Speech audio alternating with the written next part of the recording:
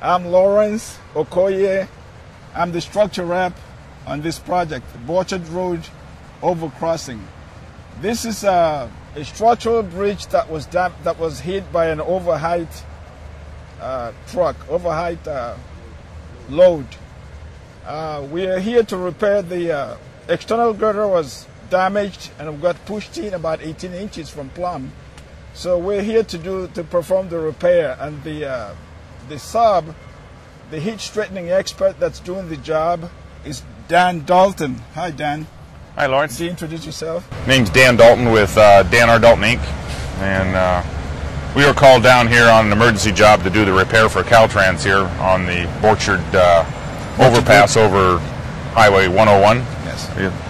And we're here to just basically come in and do the heat straightening on it to put this girder back in place so that the road can actually be opened back up again. Due to the fact that the girder was impacted by an overheight load. Yeah, we are using heat straightening, which is a process of using oxygen, acetylene, and torches and hydraulic jacks to actually repair the girder versus going in and cutting the girder out and replacing the whole thing. We use jacks and hydraulic jacks and oxygen and acetylene to apply heat and to put the girder back in place again.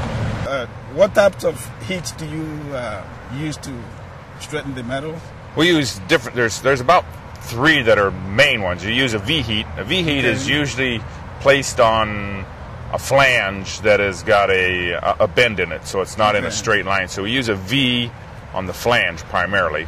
Gives a direction for the girder to go. By putting a V on, you use the wide part of the V. So basically, whichever the V points, that's the direction that the girder is going to go. We use spot heats primarily on webs.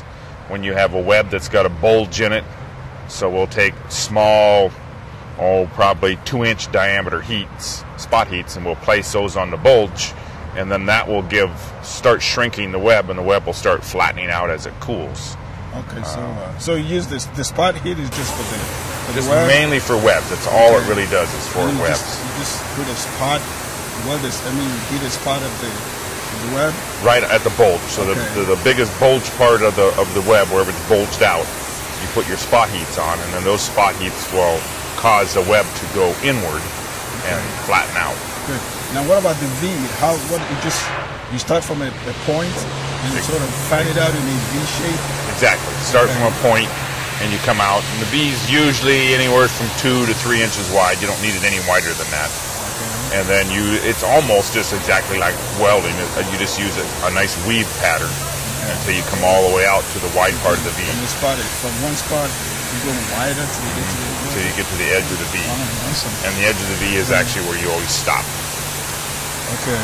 So the first thing you do is after you take a look at the damage, you determine the type of heat patterns you need.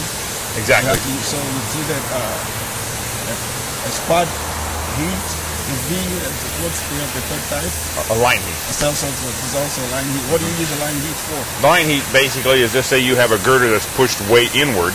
Usually a line heat will go at the top, between the top flange and the web.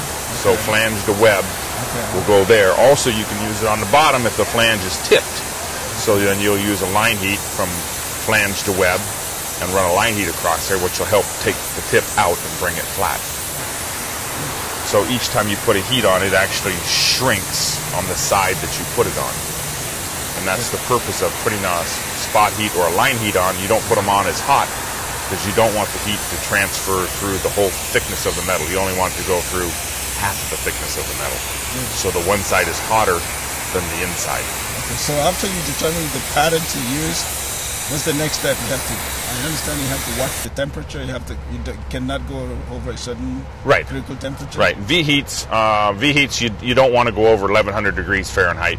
Okay. And spot heats, you don't need to go over 800 degrees. Okay. That's pretty much, and that even depends. Most of the time, it's between 500 to 800 on a spot and a line. They're both about the same temperature. Okay, so you basically heat and then you cool it. Then you allow it to cool. Then you do it over and over again. And then you apply jacks. Now the jacks are in there used only to assist, so it gives the girder a direction as you apply the heats. Because each time you apply a heat, when you apply a V heat on a flange, the flange wants to expand. Okay. So and you so use the jack to basically just like sticking it in a vise. Okay. So it won't allow that girder to expand and go the wrong direction. You want it to expand and contract. The way you want it to go. Exactly. Yeah. So each time it contracts, then you take the jack up again and keep that pressure on her, and that process just keeps going. The same thing each time. You'll keep shrinking until it's perfectly flat and plumb. Okay.